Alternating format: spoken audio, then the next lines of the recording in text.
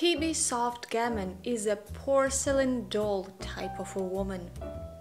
And I would like to remind those who came to this channel searching for information about types, according to David Kibbe's theory, that my typing is based on the works of David and his book Metamorphosis, but may and will definitely differ from the original interpretation and the very source. This is because I have practiced all the information in my work with my clients, so it is based on my practical stylistic experience and knowledge as a professional artist, my view and feel of the person, and my perception of external and internal factors, such as the entire essence of the personality. I also ask you to include your common senses, both to this and any other information given to you. So here I go. I'm going to take Kibbe's original 13 types and discuss them as I see them. The type is located in the center next to the pure Gamine type, with the yin-yang scale shifting towards the yin, the divine female. Like the entire Gamine family, yin, the divine female, and yang, the divine male, are eclectically combined.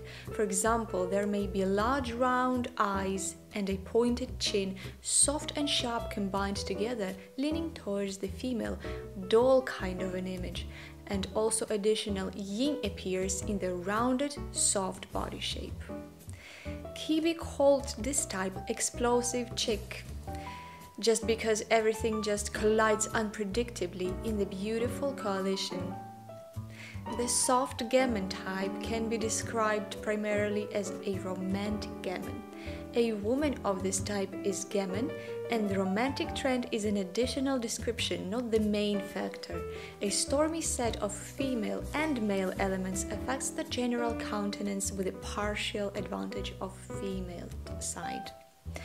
Height diminutive from the smallest up to 170 centimeters. Soft Gamine is one of the most petite types in the Kibbe system. Bone structure is generally delicate, but some broad bone may appear, so the shoulders can be vast and angular. The palms and feet are small but broad and robust while remaining small. Extremities, legs and arms are often short.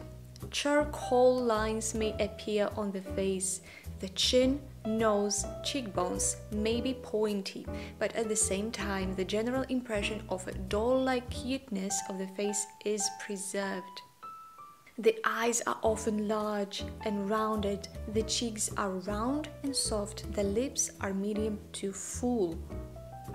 The structure of the body is soft with curves. The chest and hips could be pronounced, and the waist is naturally emphasized, often curvy arms at the top and thighs.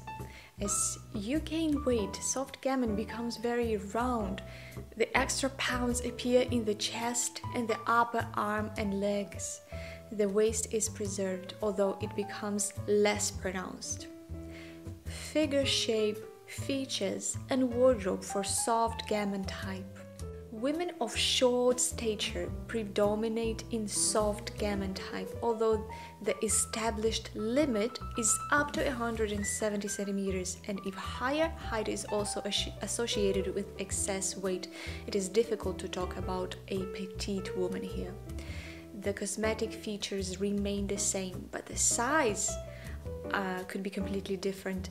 Soft Gamine will look very different with a height of 155 centimeters and a weight of 50 kilos than with a height of 170 and 70 kilos. This will naturally lead to a slightly different choice of clothing and accessories. However, regardless of height or weight, the characteristics of soft Gamine remain similar, and the main key to deciphering the types is the cute faces of girls regardless of their age. This is a strong effect of yin element, which is female.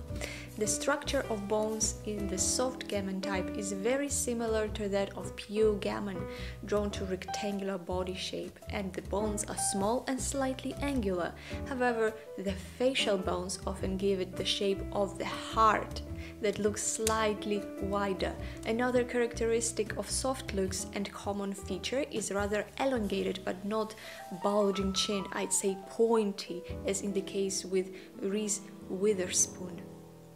Physiognomic differences between pure gammon and soft gammon are mainly related to the structure of the bodies, and the feminine element of yin underlines its activity at most. Soft gammon has soft, rounded lines, influencing thinner features and more feminine shapes.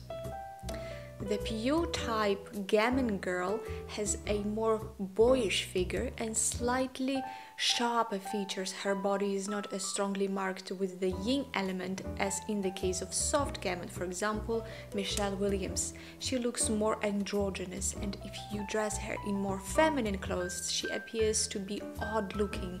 She owns this male influence in her that also requires more male type of clothing, that she looks normal. Therefore, the principal affiliation determines that not all attributes assigned to a given tradition are applicable. The more the appearance is marked with the yin element, the more it should be emphasized by the wardrobe. If the yang element is dominant, in that case, stylization should also go in an androgenic direction. Using the yin-yang measure facilitates this definition of individual types, clarifies concepts, and affects the form. The style of soft gammon was named Spitfire Chick by David Kibbe. The term is rather mysterious, and probably only the author himself understands its meaning. Frenzy and strong expression can complement, and the pinch of zest that gives the styling a bit of crazy character can be an interesting addition to them. The point is that yin element is more girly, flirty than strictly feminine or romantic. A girl whose beauty plays an important role in the yin element is very easy to pick up a bad wardrobe. We all know that poorly chosen clothes worsen or age the look regardless of the type. Figure features of soft gammon. Height from very low to 170 centimeters, relatively short vertical lines. Soft gammon woman doesn't seem to be taller than she actually is. Body type, a slightly outlined hourglass or a pear type as well. Shoulders straight, somewhat angular. Arms and legs short or proportional to the body. Palms and feet small, might be wide in size. Bust medium to larger. Waist emphasized. Thighs rounded, wider than pure gammon. Forearms relatively short. Soft gammon face characteristics. The lower part of the face is sometimes slightly sharper, pointy I'd say. Nose, medium or small, might be a little wider in size. Cheekbones are wide. Eyes large, round or medium in size. Lips full or just slightly full. Cheeks rounded, often very full, resembling two halves of an apple. Style recommendations for soft gammon body type.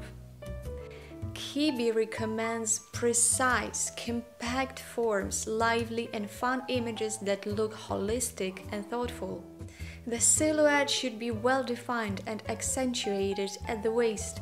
It is important to think over a holistic image. A combination of opposites is possible, but without overloading, for example, only the contrast of color or textures or patterns. Fabrics should be light to medium so they hold their shape but drape slightly as they move. A matte finish is Details should always be bright and unusual. It is important to pay attention to the finishing of things. The details near the face should be small and well cut. Round or rounded shapes are the best choice. The waist should always be accentuated. The folds from the waist should be small and tight, keeping the shape. A contrasting hem is perfect. Choose bright and rich colors, intense shades in contrasting combinations. Bright and bold color schemes are for you. The print is bright with high contrast, well defined, small to medium in size. Jackets and blazers should be short and have a lot of detail or trim. The waist is always indicated. A peplum may be present. Jackets should fit and contrast trim will work well. The skirts could be short, well defined and trimmed. The waist is clearly defined and neat. A good option is a tulip skirt, and fluffy skirts will work well as well. The optimal length is just above the knee or mid-calf. Trousers should always be well defined, and cropped trousers that reveal the ankle could also be possible, and also skinny models. Don't throw your skinny jeans out just because they are not in trend as of today. Those skinny jeans suit you just perfectly well. The blouses are soft and draped, but fit tightly around the collar and the cuffs. Lace is possible, and also blouses with an intricate cut. Knitwear. Sweaters should indicate the existing waist. Nice, tiny and tight collar. The materials is soft and cozy, for example, Angora. Dresses with a clear waistline. Dresses with flounces on the skirt and the shoulders are clearly marked. The skirt is slightly tucked up at the bottom, or flared options but without substantial volume. The bags are small and rounded with a neat shoulder strap. Finishing and decor may be present. Jewelry is very important in the image of a soft gamine. The shape is round, dense, irregular, bright colors, funny and cute shapes. An excellent option for jewelry is brooches and hairpins. Asymmetrical haircuts are also possible if the hair is curly. Long hair will fit well. Hair color should be expressive and bright shaded. And thank you so much for staying here with me. I hope this information was useful for you. And if you liked it, please don't forget to subscribe, put a like, and let me know what you think in the comments down below. And see you in the next episode.